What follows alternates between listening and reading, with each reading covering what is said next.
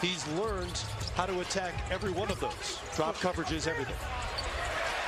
Nathan Knight into the game for Minnesota and a quick bucket for number 13. Able to finish in traffic. And how about the shift in midair from left to right? Jordan-esque, perhaps? He reminds me a little bit of Iverson. You know, a small guy who unafraid and able to finish in traffic. And how about the shift in midair from left to right? Jordan-esque, perhaps? He reminds me a little bit of Iverson. You know, a small guy who unafraid and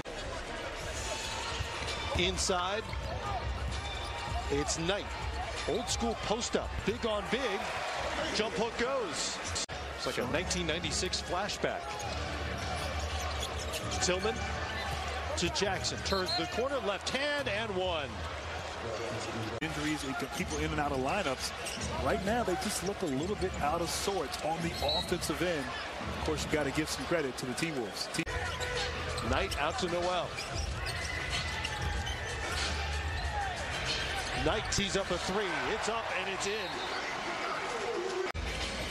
Minnesota, 13 degrees when I last checked. Oh, man. And it's going down. So travel on the Timberwolves.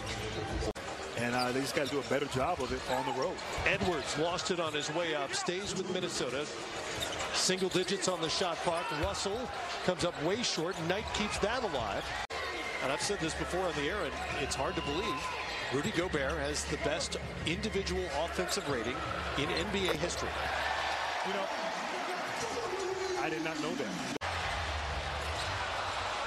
Memphis nearly turns it over. Gobert with the block. Jackson defended by Knight, and that's a foul. And Jaren Jackson Jr. gets to the free throw line. I like where you're going with that, Grant. Understanding your superpowers and sticking to it. First foul on Clark. Up against the shot clock, Knight releases it. Got a pretty good look as it turned out. See if he can get going, though, and be a little bit more aggressive offensively. Certainly, his team needs it here in this third quarter. He's got 8 assists to go with his 18 points. Jackson